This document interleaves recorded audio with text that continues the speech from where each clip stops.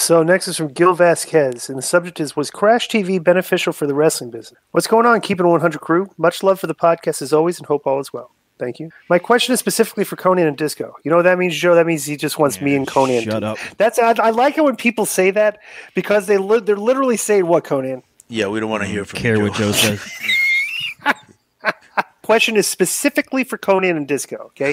Over the years, you both worked with Vince Russo during his days over in WCW and TNA. I want to know your exact thoughts on the Crash TV concept that Vince and Ed Ferrara implemented. I find it interesting for the simple fact that he gave an identity for the show and also provided character development for the talent. Or both your pros and cons with it. Thanks as always. P.S. KG is still a lame and looks like he smells. It's interesting. Thanks, KG. Looks. First of all, Crash TV is just like a moniker that somebody put on it. Vince, when Vince would write TV, he would just give guys a lot of stuff to do. You throw a bunch of shit against the wall and see what sticks, but you got to give stuff guys to do as opposed to giving guys nothing to do. Like you just take a guy, give him a cold match, no angle, no nothing, you just nothing, and have him go out there and wrestle. It's like it's doing nothing for him. So Vince always tried to juice up things, right? But the opposite of that would be, okay, you could be a fan of like a structured old school wrestling show, which but if they were professionals, professional wrestlers back then.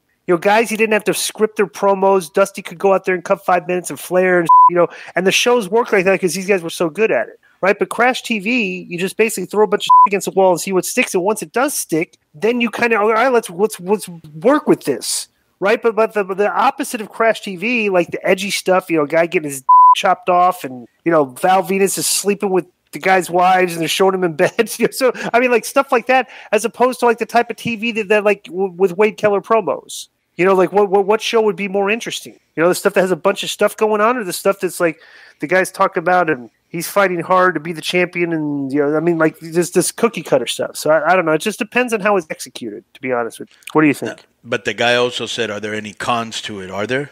Yeah, of course, because there's not long-term focus. But it's difficult to do long-term booking with guys that you're experimenting with. Per example, Vince did 3 months worth of TV with the Misfits in Action, which was Chavo and Hugh Morris and stuff of those guys, versus the Lance and his Canadian guys, right? And that was a long-term angle that they had. There was all moving parts. They were fighting for the belt. They had the U.S. title on a lot of stuff.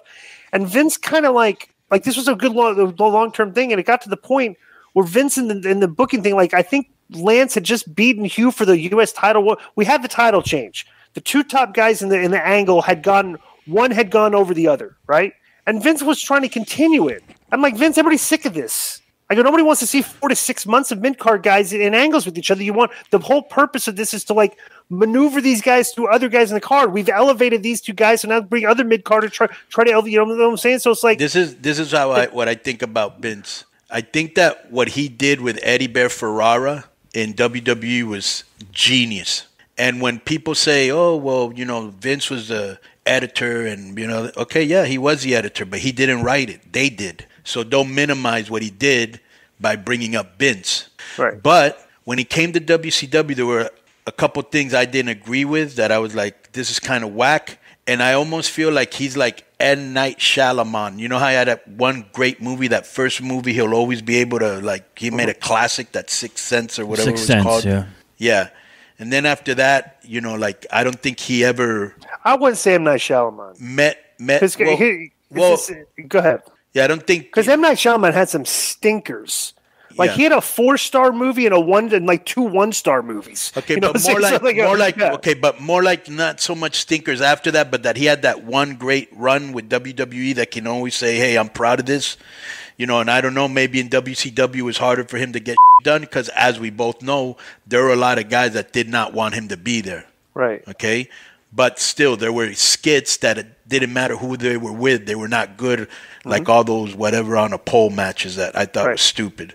Right. And, but I think that what he did in WWE, bro, when you look back, it was genius. He experimented and he made wrestling, which was boring, with the Dr. Yankum and all that.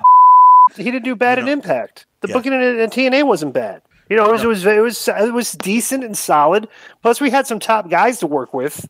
You know, you had Nash, you had Angle, you had Sting, you know, stuff everything. But the Impact booking was not the TNA was actually decent. Like the stuff they did with you was great. You know, I was already done, bro, before he got in there. Well, back in the 2003 stuff. Yeah, that was good. Really, he was very good with the sex stuff. Very good. Right. I will put that over. Yes, very good. And you were part of that too. That was good. Yeah, that was good stuff. It was edgy. If that had been on regular TV, that could have done something. Yeah, you know, because it was weird. We tore the fourth wall down, but we still kind of respected the principles of the business. Yeah, you know. So and plus we had the good old school crowd to work in front of in Tennessee. You know, they were like they'd boo the heels and cheer the baby faces. You know, so it was way easier back then. So